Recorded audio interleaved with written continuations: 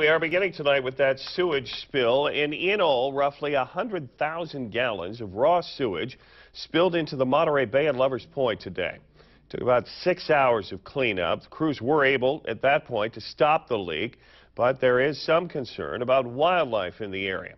Action News reporter Bryn Whitaker is live right now with details.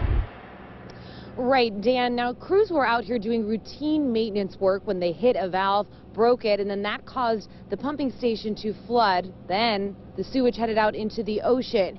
Now that the leak has been fixed, all the focus is on the animals that call the Monterey Bay home. There's not going to be animals dying tomorrow, but if you've got an animal, which they often do have cuts or scrapes, if they were to get into a concentrated pool of bacteria-laden water, they could get sick. Experts say we won't know for a couple weeks just how much of an impact the spill will have on wildlife. The good news, it's a big ocean, and the bacteria is already being broken down. We're not in a pond, we're not in a lake, so it's an open system, and that helps a lot because you're going to have flushing, and you're not going to have it just sitting in a calm body of water, stagnating, allowing that bacteria to grow.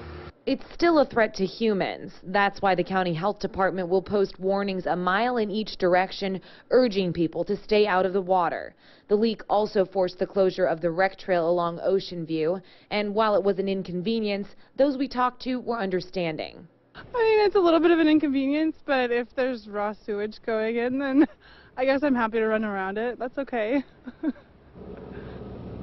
And crews plan to be out here for the next couple of days taking water samples in the area to see just how bad those bacteria levels are. Dan? All right, thanks very much, Bryn. In recent years, there's been some concerns, you may recall, over the aging pipeline system in Pacific Grove, some concerns about infrastructure. We did talk to the Monterey Regional Water Pollution Control Agency. They say that was not the issue with the leak today.